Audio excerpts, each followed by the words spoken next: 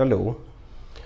Let's look at the second example on differentiation using product rule. So let's say I have that y is equal to 4x squared plus 3x multiplying 6x cubed minus 18. Let's say to power 3 for instance. Alright, so I'm asked to differentiate this. The case is this. I'm seeing that this 4x squared plus 3x is multiplying this 6x cubed minus 18 all to power 3. Alright, so at this point now, I will use product rule here. Why? Because this is multiplying this. So we said use product rule when I have two terms multiplying. So since this one here is multiplying this, I'll now employ the concept of product rule. So we said for the first thing here, for this, I will say let u be equal to what you have here, 4x squared plus 3x.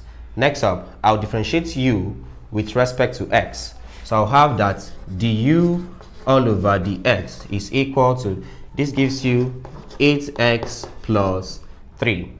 Next up, I will say let v be equal to what I have here, 6x cubed minus 18 to power 3. Right, so I have this. I'll differentiate this, but observe that this case now looks like a problem on chain rule. All right, so for me to differentiate this now, I will use the chain rule shortcut. Please, if you're not if you are not familiar with the chain rule shortcut, please refer to my previous video on shortcut to chain rule. All right, but before then, we said for the shortcut to chain rule, what you do is this. First up, write out the power, which is 3, multiplied by, differentiate this. If I differentiate this, it gives me 18x squared, constant 0 is off. Next up, repeat this. If I repeat this, it becomes 6x cubed minus 18. Next up, subtract 1 from 3. 3 minus 1 gives you 2. So this is now equal to, if I multiply this, this gives you 54x squared into 6x cubed minus 18 all squared. Please, if you're not sure of what I did here, simply refer back to my video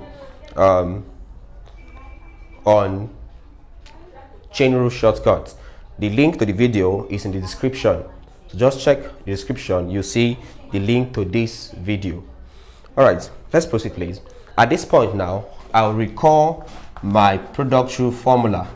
Recall that from product rule, we said dy over dx is equal to v du over dx plus u dv all over dx. At this point, substituting values, it's now equal to, we have v from here is equal to this, so it gives you 6x cubed minus 18 all to the power 3. So here is v into du over dx. Du over dx here is equal to 8x plus 3 plus u is this 4x squared plus 3x into dv over dx. So this is my value for dv over dx, which is about changes to 54x squared into 6x cubed minus 18 all squared. Right, so I have this as the value for dv over dx. Next up, if I work on this now, I'll take this one first before this. Right, so it gives you this first, 8x plus 3 all into all of this, that's 6x cubed minus 18 all cubed. Next up, plus, I'll take this first, I'm having 54x squared into this 4x squared plus 3x, then finally into this, I'm having 6x cubed minus 18 all squared. If I look at this now, there's a like term.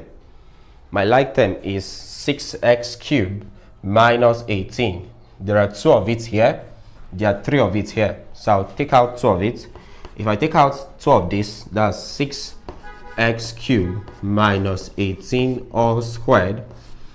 I'm left with, this now becomes 8x plus 3 into, this is cubed. I've taken out 2 from this, so 1 of it is left. So becomes 6x cubed minus 18 for this, plus for this now I'm having 54x squared into what I have here, 4x squared plus 3x. Observe I've taken away 2 of this here, so hence this man is totally off and I'm having this. If you wish, you could expand this and simplify if you wish, but you can still stop here and it's still correct. So this becomes your answer to product through differentiation of this question. So this is how it's being solved.